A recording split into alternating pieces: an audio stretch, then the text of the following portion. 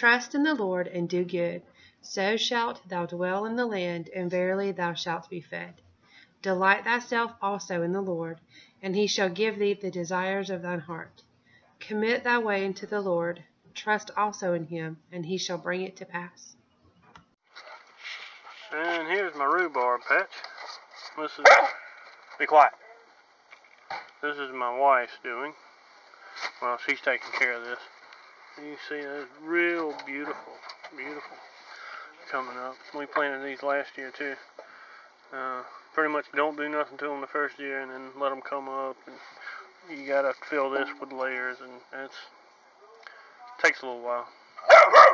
Be quiet. But it looks like there's some more stalks growing right here. Now, do not eat the leaves. The leaves are poisonous.